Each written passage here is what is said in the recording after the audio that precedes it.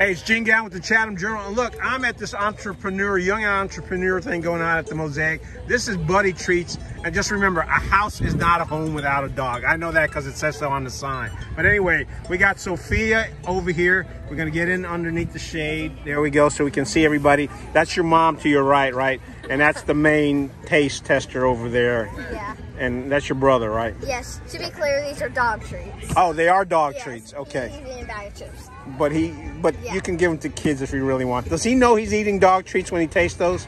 I'm pretty sure. You're pretty sure. All right. You know, social services may need to talk to you about that. But anyway, tell us about how you came up with these treats. Your mom said you came up with this yourself. Yes.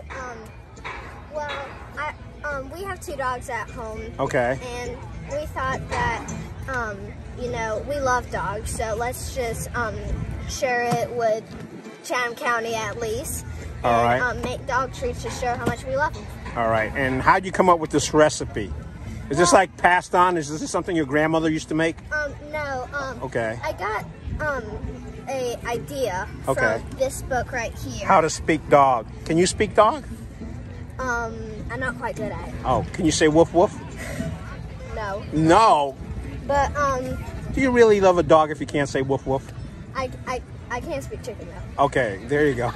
But I added sweet potatoes. Okay.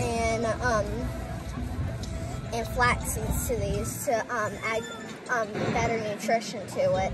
But they have flour, chicken or beef broth. Okay. For taste. And they're gluten, dairy, and sugar-free, so that even dogs with allergy problems can have them. So this isn't like dog food, junk food. This is actually good dog food stuff. Yeah. And now, how do they taste?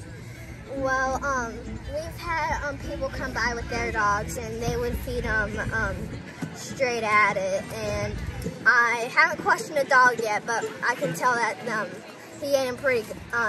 The dogs have come by and pretty good, so I think they were. And how many dog treats did you make up? Well, it took me 7 hours, but I made 200 cookies. 200. And did you stay up late making these? Well, I started at 10 a.m. in the morning and finished about 3 o'clock in the afternoon. So you've been busy doing this, and your mom said you sold and that's your mom back there. She's hiding out because this is her daughter's show. Your mom said you cooked up like 200? Yeah. And she said you got through like 50? Yeah. All right. Hey, Daniel, you've tried these dog treats. How do they taste? They taste, okay, that's a thumbs up. Would you like to try one on camera? No, okay. Because you know that's the kind of video that they'll hold on to, and when you get married and have your wedding, they'll show that. Look how cute Daniel was. But we're not going to do that because this is Sophia's show. So, Sophia, it sounds like you got a great idea. Your dogs love it, and you've sold a whole bunch of this stuff, right? Yeah, and we've been open for maybe 20 minutes now. 20 minutes? You're going to be sold out today. I know. More like an hour. Oh, more like an hour. Okay. I don't know. Time is flying by. Time flies by after the town almost flew over the fence. Yeah, your mom's older, so her concept of time is different. Yeah. All right. So look, folks, check out Sophia. Hey, can people order dog treats after this? Is there like a website? We don't have a website. Oh, they don't have a website, but that's what you're going to work on for next year, right? Yes.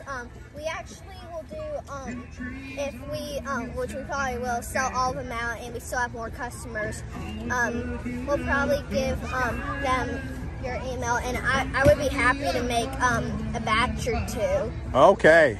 So look, Christmas is coming up, folks. If you want dog treats, you want something unique, something made in Chatham County, reach out to Sophia, Daniel, and her mom. Don't be directly sending stuff.